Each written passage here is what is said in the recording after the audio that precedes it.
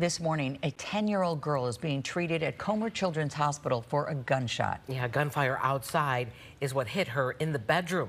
We've got Joni tracking that story for us this morning. Good morning, Joni. Good morning. That 10-year-old girl in serious condition this morning, not safe from gunfire, even while she was in her own home. Police do know that that bullet came from the outside. This was a scene at 64th Street and Racine last night, a big police response to the call of a child shot. Investigators say that the gunfire came through a window and hit the girl in her leg.